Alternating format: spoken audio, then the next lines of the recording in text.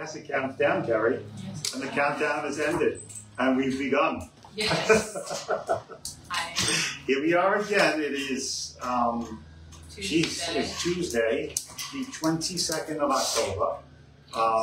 We're a little bit delayed on the stats this month because it's been a busy couple of weeks here at Prodigy Real Estate, right? Yep. So, yeah, it looks good, Carrie. I promise. Thank you. Anyway, how's everyone doing on this Tuesday? So what are we going to talk about, Carrie? We are going to be talking about the Monmouth and Ocean statistics for last month, which was September. Which was September. Yes. Anyway, you seem a little nervous today, right? I'm okay. Yeah. Anyway, we just came back from an exciting home tour. Gabriella's second listing, right? Second, congratulations. Thank you. Yeah. And what we're going to be talking about is obviously, goodness, the hottest real estate market in the United States is New Jersey. No doubt about it. I mean, some people aren't going to feel that way, obviously, depending on where you're located. And I broke down some interesting stats. Like, obviously, you have the generalized ones. It took a little time to delve into some of the more specific towns in Jersey that we've seen. One of them is absolutely off the charts. I was actually shocked to see it. But we do it averages, average sale price and sales, like it's averages, just doesn't have the medians in it. So it's hard to really give you a sense of what's happening, but a general idea and what's hot and what's not, right? Yes. And today we're celebrating my favorite day. Tuesday? No, it's National. Oh, Almond Day. It's not National. It's Pistachio Day. Yes. Not Pistachio Day. It's, come on, Carrie. Anyway, but because I have a big connoisseur of basically cashews and almonds. It's National Make a Dog's Day and National Nut Day. National Nut Day, thank you. And Make a Dog's Day? Make a Dog's Day. I'll take my dog to the fire. Anyway, let's get into the numbers, Carrie, because let me put on this so we could see what's going on. Yes. With any comments. We could actually respond to comments today. Most of them, anyway. Yes, sir. Right. Yes, we love to hear from you guys. Are you sure? We love to answer your questions. Your real estate related questions. Your real estate related questions. Keep them real estate related, guys. Yes. Anyway, so what do we have? What do you want to start with? Yeah. So, I always do start with the days on the market. So for Monmouth and Ocean, the average days on the market have actually increased year over year to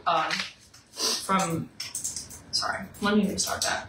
They've increased like 10% year over year and have decreased 3% month over month for days on the market.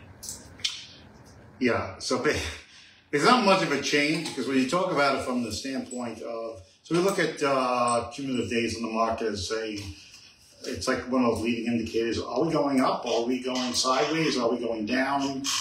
Where are we going, basically? So one of the leading indicators is days on the market.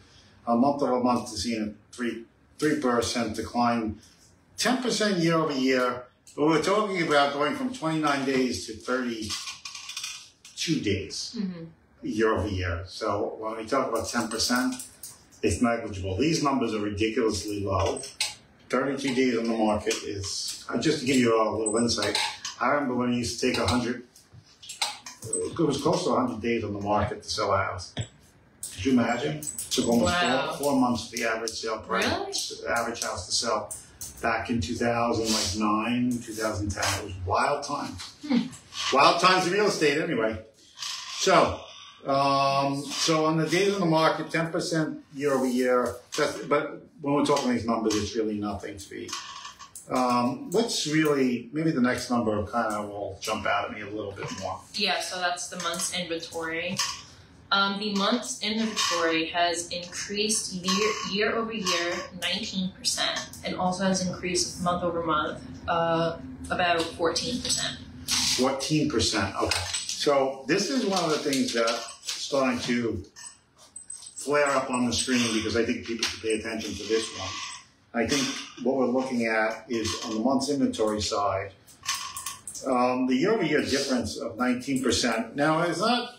Now we're talking going from 2.1 to 2.14 months to 2.5 months. So, not like from that standpoint, it's not like this blaring number that, but it's considerable enough to say.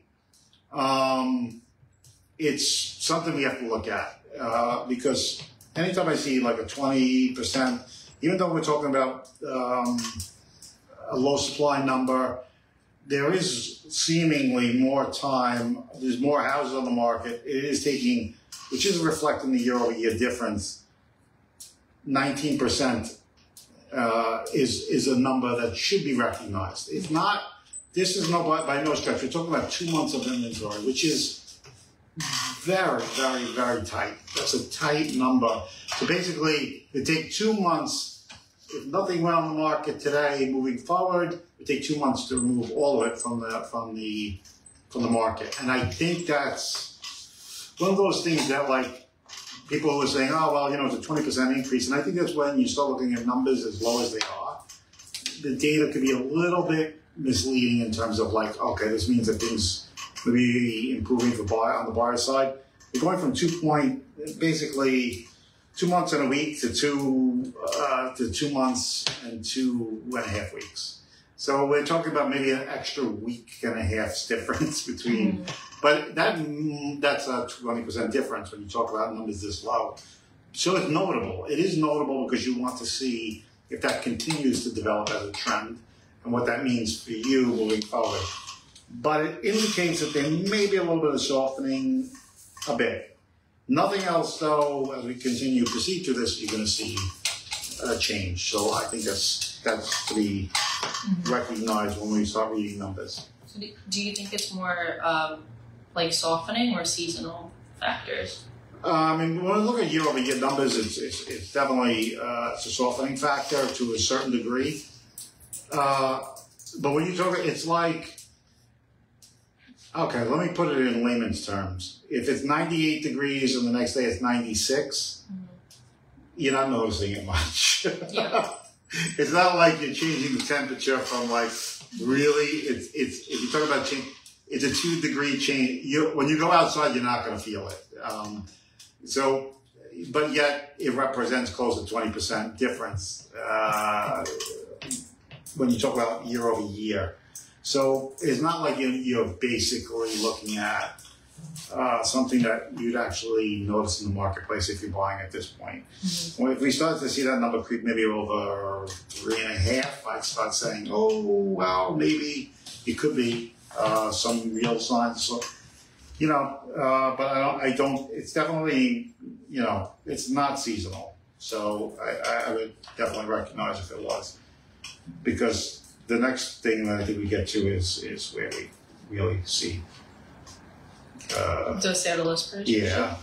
So that has decreased both year over year and month over month. So that's at 0.40% decrease year over year and 0.50% month over month decrease. So basically, the sale list price is getting higher. So when you talk about those other numbers, sales to list price still remains high. Like I said, it's not changed very much. And I'm going to go over that. There's a couple of specific data points in here that I'd like to go over because there are some really hot markets within the Monmouth Ocean counties that one is going to hit you over the head because it's crazy to see one number that I came across that's just it blew my mind. But we were down there in Monroe and it seems to be a pretty hot market. I mean, Monroe seems to be much to the chagrin of some people in the audience. But it could be a little bit. The numbers are coming up quite a bit in one township. Mm-hmm. So. Okay, so then the next number that we have is the sold medium listing. So the sold medium listing is actually up year over year 9% and down 0.70% month over month. Is this something? Did you see something funny? No. No. Can I have to put you on the spot? No. No. No, okay, I won't do that. So the sold median price, the sold median listing, nothing notable here. Sold median listing is in the 545 to basically 545, 549 last year. It's up 9% year over year. That's what the house is when it's so. I don't want to confuse people here. Maybe this is a little too detailed. But the sold median listing, meaning what the house is, like the average of the houses that are on the market, what people are actually purchasing, the price range. So it is in the 545 range. Mm-hmm. But that's not sold. It seems a little weird there. I don't know if those numbers don't kind of make sense, but no. It's not. I wouldn't pay too much attention to that one. But we'll get on to the next one. Yeah, so that's the pending average listing. The pending average listing is up like 4%, and it's also year over year and also up 4% month over month. Sorry, I'm a little Did you? off my game, man. You're off your game, No, man? I'm not off my game. Don't make me start making you like ask. I'll find out after you get off this camera. It's definitely like a little bit of a chuckle in there. Yeah. Anyway, is someone texting you? No. Okay, well you must have did something fun. I'll hear about later. No. There's got to be something to this. No. But yeah, so those both increased about 4%. Carrie, you should know me by now. I'll never let you get away with anything. I know. I'm going to point it out. No. But anyway. Fine. Okay. So, she's trying to stay on the topic, and I'm really trying to move on with it. I know. You're going to have a hard time doing that. I can assure you. No. Okay, we're talking about stats. Right. Yes. We are. Yes, Carrie, we are talking about stats. Thank you very much for that. So the pending average listing, this is where it gets a little, this keeps good. This is one of those things. So pending average listing is basically what the houses that are in contract, what exactly are they priced around? Mm-hmm. And it continues to see an ascent, which is indicating that the pendings are, this is what we look for, like those forward indicators to say that, you know, there's something happening here. The pending average listing is up to 691, which is 4%, right, year over year different, four and a third year over year. And then I think that basically what we're seeing is, which is reflected in the numbers, is the median sold prices still continue to accelerate. New Jersey has not changed too much in terms of its heat. But I want to caution people because I looked at it. As I started looking at, I wanted to start bringing down like the more detailed data because there are certain communities that are absolutely doing wildly better. And sometimes when we do these stats, it's like you could get a snapshot of them and look at them in terms of, okay, this is what's happening on a grand scale, but there's micro, like there's townships that do considerably better than others. And it's going to reflect here because I did want to delve into that number a little bit because it was like something that I just noticed. There are places that are absolutely screaming hot, and there's places that aren't. And it's reflected. So when we take all this data together, it looks like, okay, well, everything's moving in the right direction. Some places actually aren't, but for the most part, it is. So that's the leading indicator that that looks like it continues. So people consider, based on these pending averages being 691, considering it 663 a year ago, it keeps going up, and that's a good leading indicator to say that it doesn't seem like there's any less enthusiasm for housing in the Garden State, especially in Monmouth and Ocean County. So what's next? Thank you. So the sold average listing is next. That is up. I see you smiling. That is up 9% year over year, and it's down about 0.70% month over month. The sold average listing. Okay, so 8%. And that's reflected in that sold in the pending, and it doesn't look like there's anything shooting off of that right now. Mm-hmm. So the sold average sale price is up,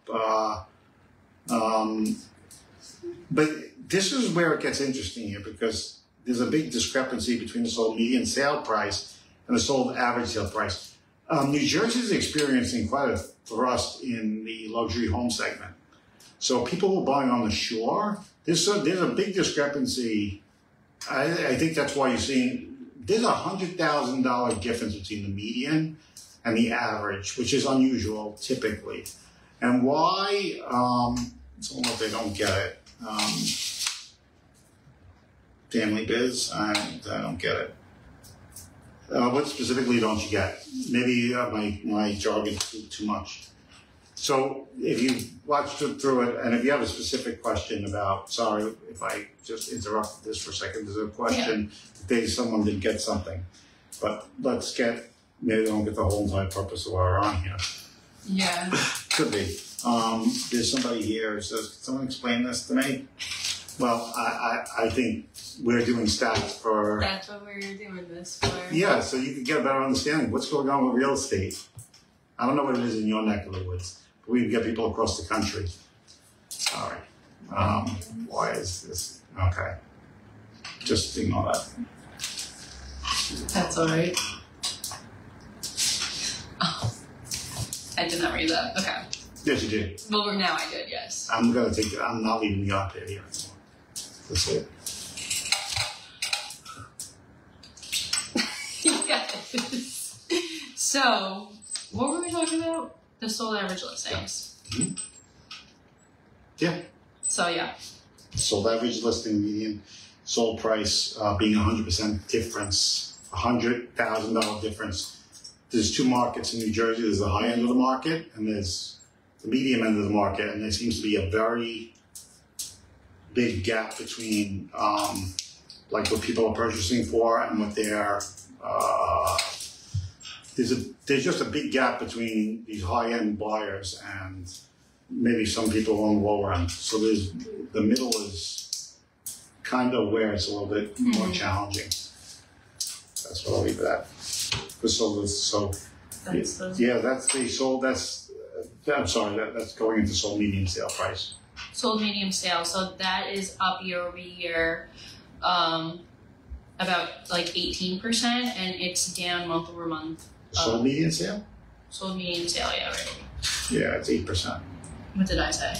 18. Oh, sorry, 8.16%. Yeah. And it is down 0.11%. Yes. So 0.18%, 8%. Are you losing on me? No, I'm good. You're good. Okay, good. Yes. So there's nothing, I kind of reflected that before in the stats. Nothing too much there besides what I just spoke about. So to elaborate more, it's at 500. It continues its acceleration. What I'm really looking at is the sold average sale price being 100,000 more than the sold median, which again is showing that the market it looks like is a good chunk of the buyers coming in at the higher end of the market. They're driving the average sale price up, median takes that out. So you get these high-end properties, they're not fitting into the median. The median takes the top and the bottom numbers and kind of washes them out, so you get a better general understanding. So $100,000 is a notable difference, meaning that there's a split between at the high end and the low end where things are moving. I probably could break those stats down further, but I don't have time for that. No? No. Okay. So the new average listing is up year over year 9.30%, and it's actually down 0.35% month over month. That's the new average listing. Yeah. And the sold average sales up also year over year, almost 9%, and it's down 1%. The new average listing is up 9%. So basically, I mean, we're really going past where the numbers are suggesting. It's the market's going. People are basically pricing about 1.5% over what the median sold prices are selling at. So there's a push to drive the prices higher. Obviously, sellers are more inclined to. They're more inclined to push in the direction of getting more. But which seems to be happening, maybe they're a little bit ahead of the market there. So 9% is notable. But month over month, it seems to be in line. It's down maybe 1/3 of 1%. So nothing month over month seems to be pretty steady. But we're going to see in the next couple of months what that looks like with this crazy time that we're going to be entering into. Crazy time. Crazy time. So that leads us to the active listings. The active listings are up year over year, almost 13%, but it is down month over month, 1.38%. Yeah, from sort of month over month difference. Some of that's seasonal. A lot of that's seasonal. The active listings are up like 12% year over year. On new listings, the model will kind of bridge these two together, so I don't know if you're going to be getting into new listings. Is that the next question? Yeah, so the new listings. Yeah. Well, let me just bridge them together so we kind of just knock two birds out with one stone. There we go. I hope there's no animal lovers out there. Knocking two birds out with one stone, that's like, would you consider that to be pretty, like... I mean, I do say that saying. Yeah. But I would never do that, actually. She did it yesterday. Someone says she's actually missing rocks from the front of the house. I think she's gaslighting everybody into thinking it's not her throwing rocks at the birds. Trying to hit two birds with one stone. No. Someone is stealing rocks from my house. Who steals rocks from someone's house? I just want to know that. Yeah. Who? The person who's throwing the one rock at the two birds. Oh, no. We're going to have to check the fences around your house, see if there's any birds on the ground. No. Anyway. Maybe a couple of dogs, I don't know. No. But I let's... love animals. You love animals, right? I do love animals. If you happen to go look at, like, I think you have a picture of you with the chicken. Yeah. There's a picture of me with a chicken. Well, holding it. She was in love with the chicken. I wanted to take it home. She was selling them with the house. Only in Staten Island. You get chickens in your house. Did you think that's a good marketing ploy or what? I think so. To sell a chicken with a house? I don't know. Kev's fiance says she's coming with the house if they don't stay together.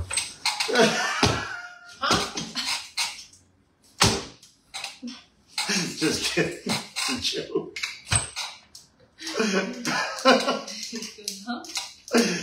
Things that come with the house. What do you mean? Is that not I mean, if you sell the house, you're staying with it. What? Yeah, she's not getting it. I can't read that that comment. She's not getting it. Loan me 10K, I will not be paying you back. Oh, my sense of humor, I'm going too far.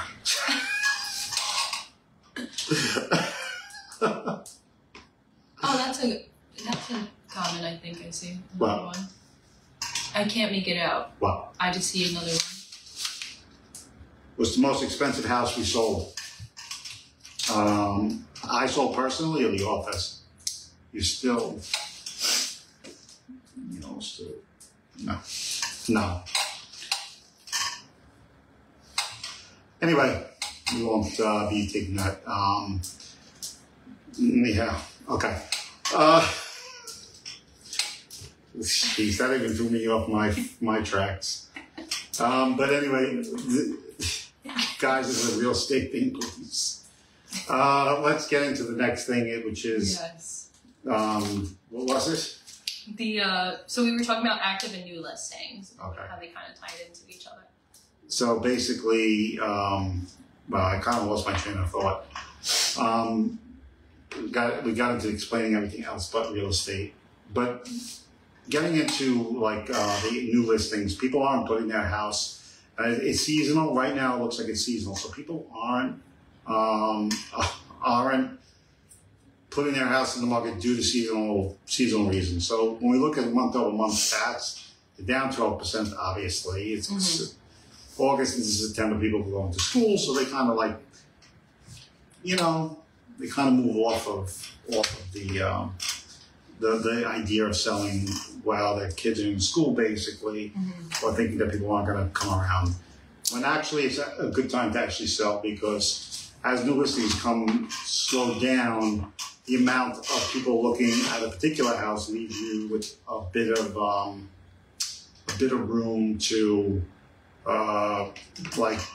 get a better price because of the fact that there's a limited inventory. Yes. Well, we got really thrown off there. We did. It's just like completely went off the rails. I'm like trying to keep my head just not like. I'm basically leaving this. The next one, there will not be an iPad yet. Okay. I'm promising you that. No, I think It's just too distracting. Yeah. Too distracting. I had to log on to see what was happening. Yeah, she's logging on. I don't want to see what's happening. Yeah, so that's where we're at. Yes. Well, the last stats here are the pending listing and sold listings. Yes. Get into those really quick. What do we have for pending? So pending is up almost 12% year over year, and it is down like 7% month over month. 7%. 7.25%. It's down 7% month over month. Yeah. So that's a real big cool off, right? So pending listings year over year, 11%, but down considerably. This is one of the things, obviously we talk about, it's coming into November, so we know what that means. There's a little uncertainty around the way things are going. And I think people get a little nervous, like, okay, is everything going to be normal once we get to this election cycle? Yeah. Which is anything but normal. We say that at least. Without getting thrown off the internet. I know. But anyway, it's basically anything we're talking about is generally related to real estate. But there's uncertainty, and I think with uncertainty comes some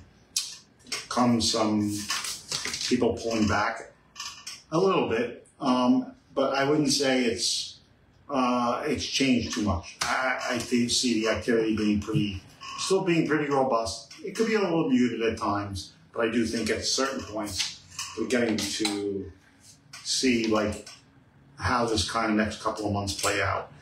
It's going to be an interesting dynamic just to see how this. I've never experienced anything like this in my life, and I don't think anybody else has either. So we're going to see what next month looks like, which is going to be an interesting time to say the least. No, I know. Well, that is going to be a crazy time. Yeah.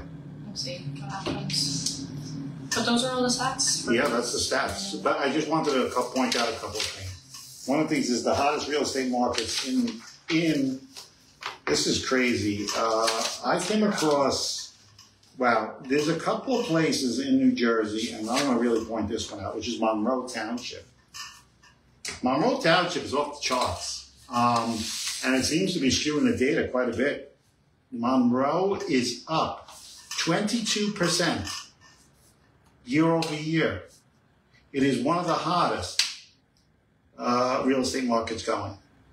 22%. So it went from 757 a year ago, 757 to 927 in the span of a year. So Monroe has seen one of the largest. And why I point out Monroe? Because of the volume of sales there is typically high. I mean, there's other places that show, 29%, but they're what I would consider smaller. The characteristics are too small to say one thing or another. It's impacting the market. It's 102% of list price, sale to list price. What'd you do? Oh. I just fixed myself on the chair. You just said so. Yeah, and I made a big squeak on the chair. That's one of the things we need to change. Yes. Squeaks and chair. Yes. Let's see what else is going on here. Monroe, there's a couple of others. Manchester is up quite a bit. Manchester, Manasquan's up 9%. Wow. Manasquan's doing extremely well. 9%, 100% of list sell ratio. It's up 1% from a year ago. But there's definitely a few markets. Interestingly enough, Jackson, New Jersey, which we sold quite a few, has seen a little bit of drawdown. Not much, but a little bit. A little drawdown there, which is, I think month over month it was down 7%. So it's one of those things where, for that area we're looking at. A lot of houses sold though. 656 houses, 656 units. That's a lot. It's a lot of houses there. Well, 600. Yeah, that's a big number. Jackson's a high volume market, so it kind of moves. Freehold has done extremely well. It's up 13%. Freehold Borough up 19%. These places have done exceedingly well. Interestingly enough, one of the ones that I did see was a little bit less so, which was Spring Lake, New Jersey. You think? Yes. Spring Lake, New Jersey. Spring Lake is up 12%, 97% list price. The average, just so you know, the average price in Spring Lake is now up to $3,381,000 is the average sale price. Oh wow. It's up. That's a big number. Yeah, it is. It's a huge number. So the average sale price in Spring Lake is $3 million. That broke Spring Lake $2 million. is a nice area though, so. Yeah. The interesting thing is Seaside Heights has not done well. No? I'm trying to find it. Yeah, Seaside Heights is down. It's down. It's up 8%, but it's down month over month 11% month over month decline. Seabright is way up there. Now Seabright is crossed over now over 2 million. Seagirt actually came down a little bit, 15%. That's a very small number. So there's some places that have done exceedingly well. And that's where we go. And that's what we have for this month. Which was an odd one. Yeah. I did see a question right here. Well, hi, what do you think of real estate cashback coupons offered by top realtors to home buyers?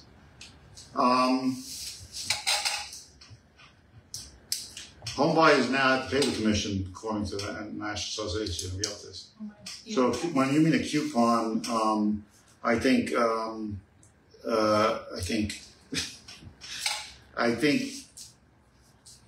cashback coupons are basically built into your price. So if you're going to do any cashback coupons, no.